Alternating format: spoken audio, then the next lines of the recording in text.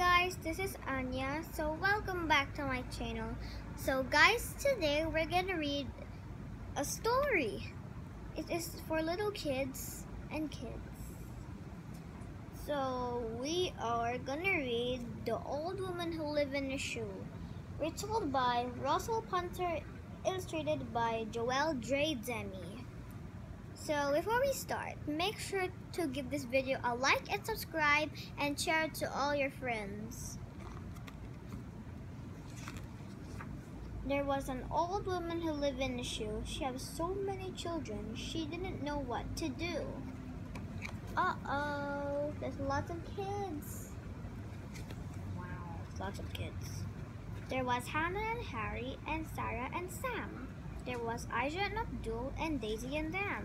Look, they're playing dress up. That's very nice. You can also do that. Some kids do that too. There was Gwen, who was greedy, and Stan, who was small. Look at Gwen, he's not gonna share the cake because she's not gonna share, and Stan wants some cake but he's small. There was Sean, who was short, and Tom, who was small. So right over here, the girl is Sean and this is Tom.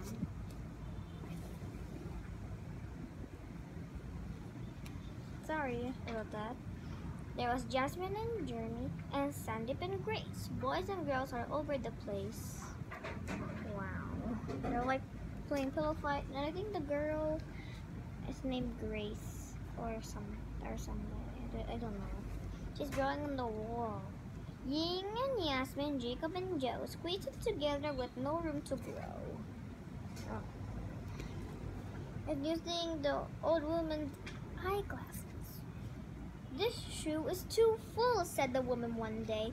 We must get another. I'll look right away. Well, you can see that. With a list of the shoe stores. So all of them, there are Boot Boutique, 34 Last Lane, Fun Feet, 56 Welly Avenue, Super Shoes, 22 Cobble Road, Top Shoes, 1 High Hill Street. She went to them all, but the boots were too tiny and the shoes were too small. One of them are small and tiny. A giant has giant shoes. Let's find out what happens next. She was on her way home by the side of the river when she met a huge giant. He gave a sad shiver. He is sad. Let's find out why he's sad. Let's go find out. Please help, sobbed the giant. There's a crab on my toe. The old woman took hold and pulled it off just like so. Wow, there's a crab. You have to take it off, right? Thanks, said the giant. Now, can I help you? Well, said the woman, I would like your shoe. Now he is happy.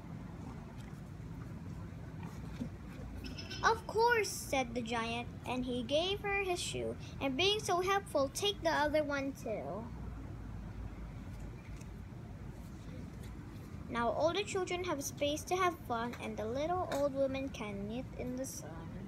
The end. I hope you enjoyed my video, and make sure to give this video a like and subscribe and share it to all your friends. Bye! See you next time in my videos!